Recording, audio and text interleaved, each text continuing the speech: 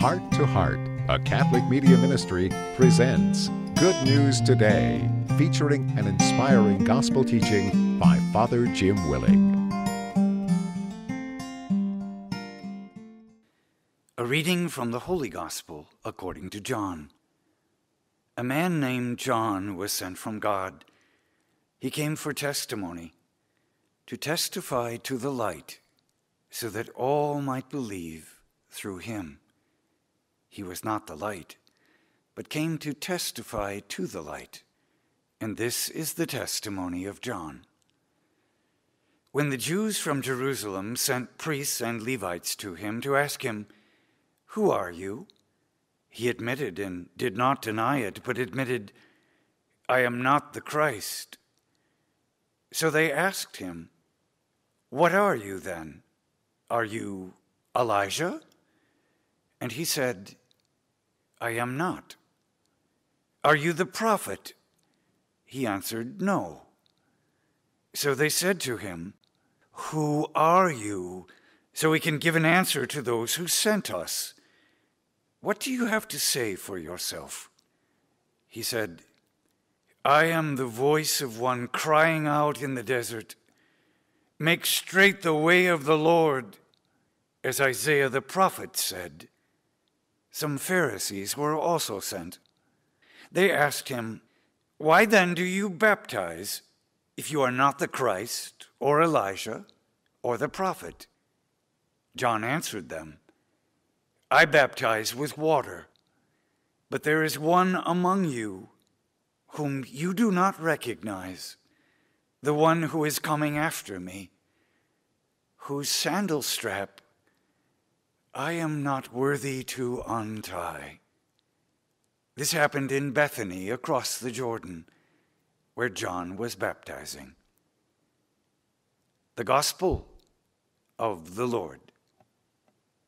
Today we are midway through the Advent season. Traditionally, the church calls this Sunday Gaudete Sunday, meaning rejoice. So we're halfway there to the coming of Christ to us. But we often feel the other stress of all the things of the holidays. In fact, I often think of the time before Christmas as the best of times and the worst of times, to quote Charles Dickens. There was a recent poll, in fact, taken, and it revealed that most people have ambivalent feelings about this Christmas or holiday season, insofar as we look forward to Christmas, and at the same time, we can't wait till the holidays are over. I guess the real challenge for us is to not be so taken up with all the busy, crazy holiday responsibility, but to be more focused on the holy day.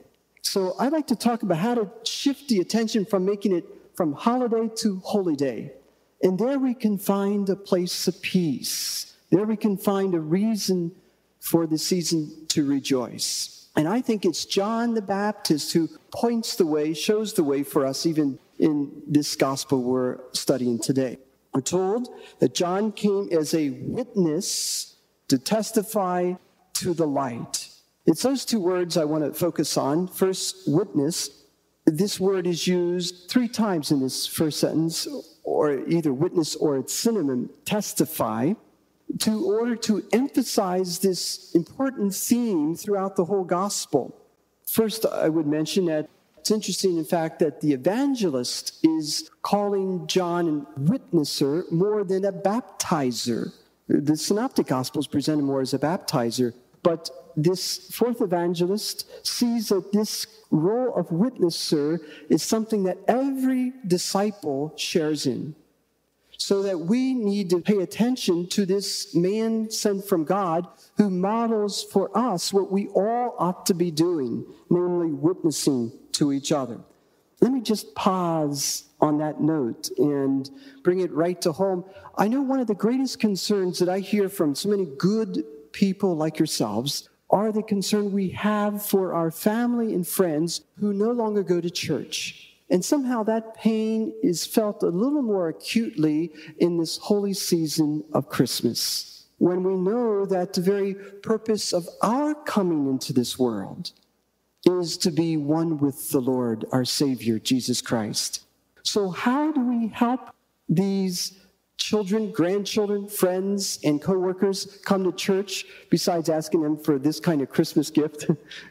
I would say the key word or the advice that John the Baptist would give us is to witness to them. To witness is not to preach or teach or stand above them in any way, but simply to share what you have seen and what you have experienced yourself in your life with the Lord. Where have you experienced Jesus? Which leads to the second point. And the second key word in this prologue or introduction to this gospel, John came to give witness to the light. And this same word light is used 3 times, just like the word witness is used 3 times in this first sentence. I only say that to say there's a purpose for this emphasis. It's to bring home that this is who Jesus is, the light of the world. He says this time and again. This is another theme of John's gospel. In fact, the preceding verse in the prologue it said of Jesus, he came as a light in a world of darkness, but the darkness did not put out the light. In fact, this is an interesting point historically that many of you might already be aware of. Do you know how it came to be that we celebrated Jesus' nativity on December 25th? You know, I would presume that there's no sure way of telling when Jesus actually was born. In the early days of Christianity in Rome, the Romans believed in many gods, most especially the god of the sun. And they determined that the winter solstice that we would commemorate on December 21st, they figured to be December 25th, when the sun was farthest from them in the southern sky. And so the nights were longest and the days were darkest and coldest. And so it was on that day of winter solstice, December 25th, that they celebrated the pagan feast of the birth of the sun, came growing and sharing its light more and more in the world. The Christians said this is a perfect analogy and opportunity for us to celebrate the birth of the Son of God, who comes to share his light into a world so filled with darkness and coldness. He is that source of all energy and life. And so it became a wonderful occasion in commemoration of Jesus' birth. Interesting fact, isn't it? Also, in terms of how Jesus, like the Son of God and the sun in the sky, is ever present to us, even though there are many times his presence is not always felt, or the warmth of his love is not always experienced, especially if you live in Cincinnati during the winter months. Weather as it is, oftentimes in our lives, we experience the clouds of difficulty and the winter season of suffering, and yet we trust, nevertheless, God is ever present to us. And we celebrate that omnipresence in Jesus' coming. So that when Jesus came to us at Christmas, although he physically returns to heaven, he spiritually is present to all, for all times, to all people, in all situations. Going back to John the Baptist, these Jewish priests and Levites from Jerusalem are very curious about this holy man of God, as he is drawing quite a few numbers, and they ask him, "Who are you?" They almost answer their own question, "Are you the Messiah?" And John says, "No, I'm not the Messiah." "Are you Elijah?" "No, I'm not Elijah." "Are you one of the prophets?" "No." He said, "I'm not one of the prophets."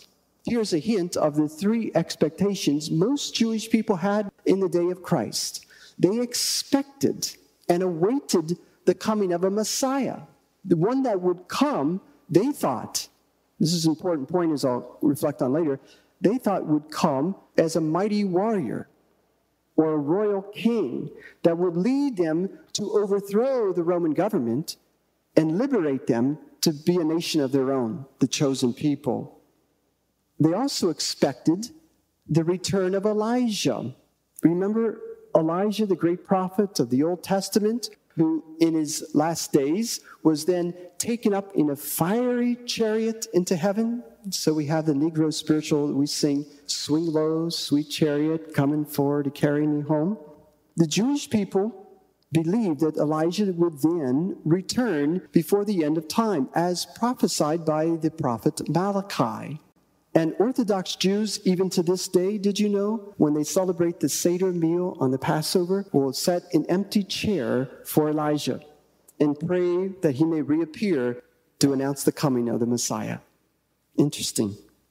The Jews also expected, as the priest hinted at when they asked John, that a prophet would come. This prophet is very specifically the prophet Moses spoke of, that would be a prophet like himself to lead the people into the promised land. So they've asked John, are you any one of these key figures? John denies time and again, I am not any of these. But it's as though he's saying, don't look at me. I'm not here to even talk about myself. He says, I am here to simply introduce the one who is to come. That's the beauty of John, isn't it? The humility, the man who said, I must grow less, he must increase, I must decrease. This is what it means to give an effective witness. Who are the people who witness to us effectively? I bet they're always humble people. I think especially Cardinal Bernardine, humble man of God. And the more humble you are, the louder your voice carries. Mother Teresa, so humble. And so her witness carries over cultures and continents. These are the humble people the Lord will use. So it isn't how loud you speak or what position you have, but in effect, almost the opposite. If we could just be humble, almost the way we live, that our actions could speak louder than our words. This is what it means to witness. So these people who come to John then say, well then, who in the world are you? And John says, quoting Isaiah the prophet, I am a voice in the desert. Remember, he's in the desert, crying out, make straight the way of the Lord. I love that line, as John must have identified it and reflected on it and meditated on it time and again and made it part of his own, which is, I might mention, is there any line in Scripture that you've made your own? If you had to quote any verse of the Bible that would describe your life, what would you quote? What would you identify with? This is part of where we're being led to reflect on. And John saw himself simply as one who would be a small voice. One thing that spoke a lot to me is, because I'm before a microphone often, is I like to see myself as a microphone. Micro means small, phone means voice, a small voice for God to speak. Just an instrument. But it would only work if the power switch is on. And I always pray, as I do here today, that God would simply use my voice, that you would hear his word, and that would be amplified only by his Holy Spirit, that makes it effective. As Mother Teresa taught us, we're all just instruments. I love her line was, I'm just a little pencil in the fingers of God. Isn't that something? I often think, if I'm a little pencil, God better have a big eraser.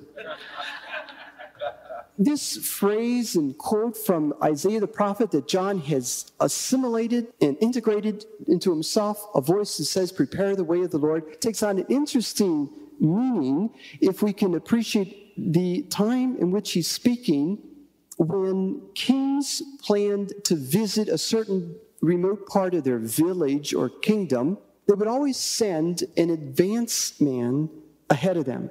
And he would tell the people to get the roads ready. Remember, all the roads were dirt roads. Very few were paved except for the Roman roads. But John speaking in Israel, far from that kind of sophisticated travel way. So the advance man would say, get the road ready, fill in the potholes, and he would be the person who would make the special arrangements to be sure the proper protocol was kept. For John, he was such a spokesman that would say, this is what Jesus wants, turn away from your sins. Then the Lord will come in. Isn't that wonderful? Clear him a straight path. To me, I think of your desk. It means getting the clutter out. And isn't that the special challenge of these holidays? We've got to clear some space for the Lord to come, that Jesus can come into our hearts. But that requires some discipline, that clearing away the peripheral matters. The last question of concern to the Pharisees is, well, they want to know, why is John baptizing? What does this mean? And John, in effect, says, I baptize as a way of purifying, of washing away all the sin. It's like a dramatization of this. Then he says something, and I want to really highlight this line. Well, I want it to grab hold of us, because this is the real challenge for us today. He says to the people gathered there before him, there is one among you whom you do not recognize. He is the one. In effect, he is the one you're waiting for. He is the one you're expecting. Ironically, he is the one you're not recognizing. Would that not be true of the Lord in our midst today? And at Christmas time, don't we celebrate not only Christ coming 2,000 years ago, but we appreciate and celebrate the fact he is already here among us. But we use this Advent season of preparation for what? To clear out the clutter and set our sight on the ways the Lord is present among us. But we don't easily see it or say it or celebrate it.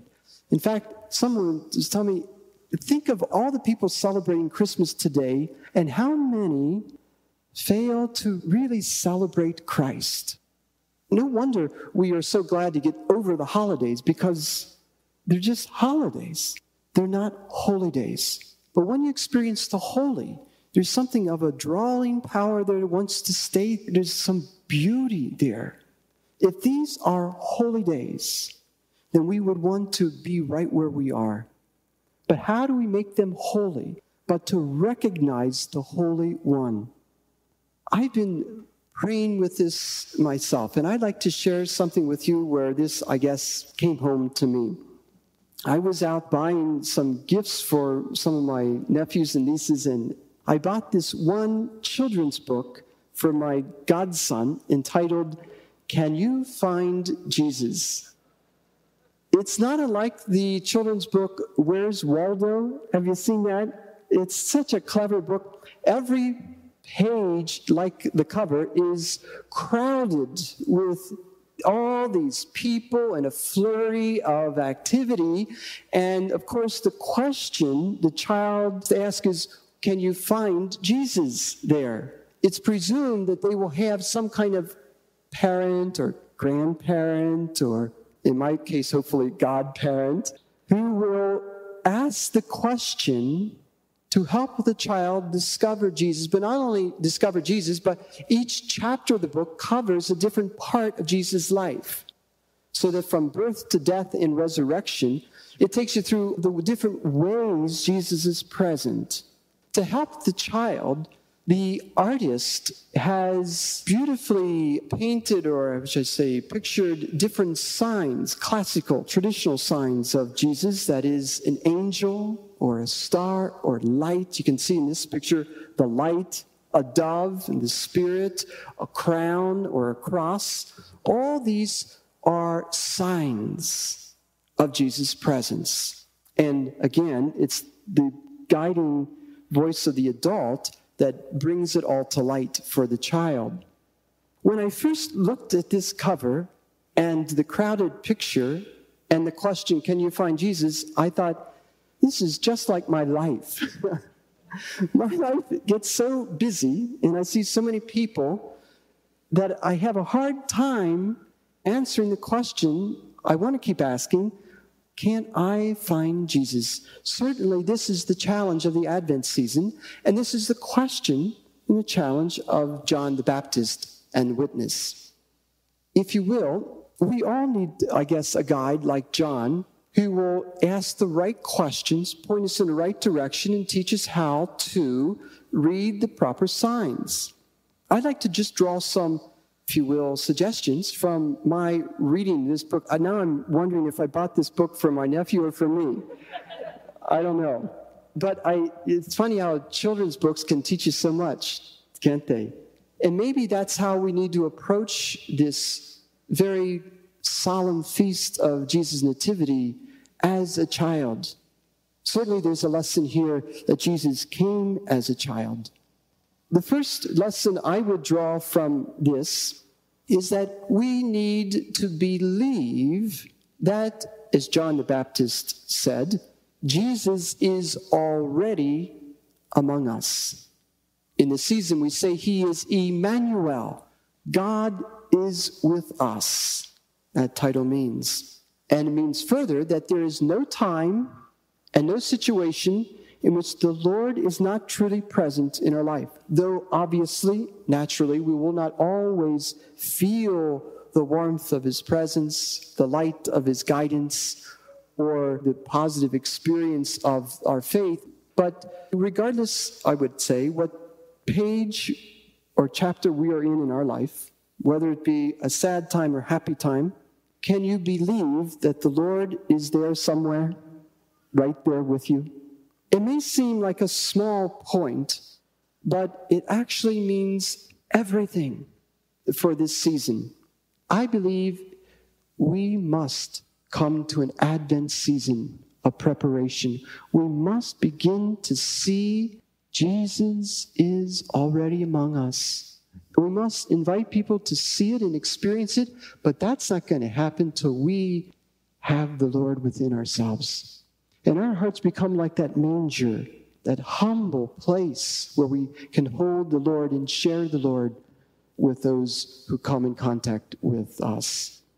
And so I ask the question, can you believe Jesus is among you? And can you go home and believe Jesus is at home with you? And can you look across the table tonight with those you share meals or those you talk to on the phone and believe Christ is with you? This is what will lead us truly to Bethlehem, which raises the second question and, I guess, suggestion. Once we believe the Lord is among us, then where do we find him? Obviously, we need to look for the Lord, perhaps with the wonder of a child that would look in these pages. Perhaps even this would suggest, again, find Jesus, we need to clear the clutter. I don't think we can possibly hear God speak unless we have found some place in space for solitude and silence. Would you agree? I hope I could call us to, as certainly John did, that place in the desert. Where's our desert place? That place where we have to go apart to find the Lord. I believe it's only in silence where we can hear ourselves talk and the Lord speak. Herman Melville, the popular author, once said, "All profound things are preceded by and attended by silence." Silence is golden, for the Spirit whispers to our soul.